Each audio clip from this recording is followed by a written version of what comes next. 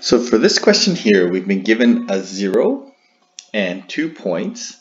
So we have three pieces of information, so we should be able to piece this together.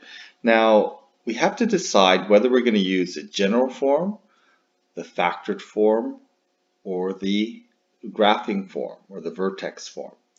So in this case here, what we kind of are leaning towards the factored form because of that 0. However, notice that we do have symmetrical points here. So at -2, 18, +5, 18. So these are symmetrical points. So we should be able to find a line of symmetry. Okay, in fact, that line of symmetry is going to be halfway between those points. If I want to find the middle, I take the average of those two x coordinates. So the average is going to be 1.5. So I do have some information to be able to do it with the vertex form. Okay, but either way I look at it, I'm going to end up with two variables. Now, it doesn't matter which method you use. You can use the form you use. You can use vertex form, graphing form, or factored form. They will all work because we have enough information to make it work. The difference is one form lends itself to a simpler solution than others. In this case here, it's kind of a toss-up because we could possibly go with a graphing form and we have a 0 for the factored form. So we're just going to try this one with the factored form to start with. So y equals, we don't know a, we have one factor, and we are missing the other factor I'm going to call m.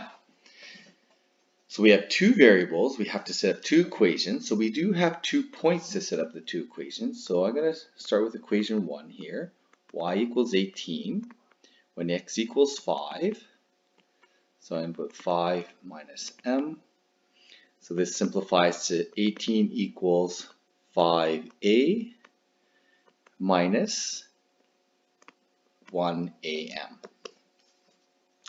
Okay, so I have two variables now. It's a bit of a problem because these are kind of bonded together with that times. Okay, so that might be a problem, but when we put this one, the other coordinate in, when x is -2, we get a.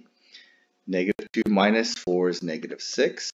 Then we get -2 minus m. Okay, and I'm going to simplify this one. I get -6. Oh, that's going to be positive 12a. Okay, 2a times -6 times -2, and we get -6 times a times -m. It's going to be plus 6m. Sorry, plus 6am. So we probably want to get rid of this am variable because they're kind of bonded together, and that allows us to get rid of, essentially just lets us get rid of the m variable. Okay, rather than isolating the m and getting rid of it that way, it looks like it's much easier to just get rid of the am variable, a times m. So I'm going to start with equation 2, and I'm going to subtract or add equation 1. Okay, so I'm just going to start with equation 2 here. I'm going to multiply this by 6, so I end up with 108, 30a minus 6am. Add those together, I get 126 is equal to 42a, and then allows me to solve for a. A equals 3. I can back substitute to solve for m. Okay, so I'm going to plug it back into equation 1. I get 18 equals 5 times 3 minus 3 times m. Solving for m, I end up with 3 is equal to -3m. m equals -1. So there I solve my graphing form, sorry, my factored form. A is equal to 3, x minus 4, x plus 1. Okay, so it looks like, and my picture looks fairly accurate. That looks like that could possibly be a -1 factor. Okay, so that's one solution. I could also set this up knowing the vertex. Okay, so I do know my vertex is at 1.5. That's all I know. So I have y equals, let's see here, ax minus 1.5 squared plus q. Okay, and I can plug in my 0 to get my 1 equation. So I'm going to plug in y is 0 when x is 4.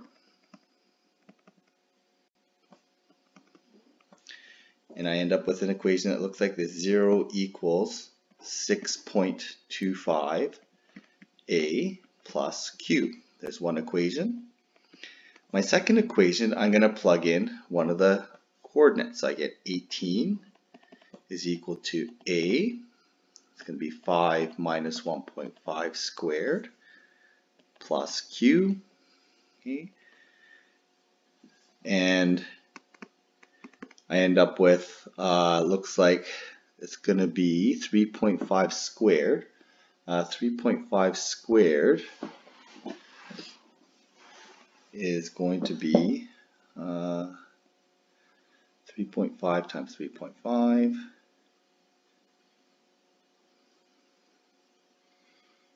I think it's going to be 12.25a.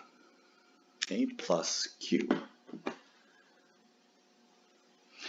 Okay, so there's my second equation. I'm going to subtract equation number 1. So 0 is equal to 6.25a plus q. That gives me 18 is equal to 6a. A is equal to 3, okay, which we solved for previously. Back substituting, I can solve for q. So plug it back into 1. I get 6.25 times 3 plus q. I end up with q is equal to, it looks like 18.75 negative. So there's my equation in the graphing form.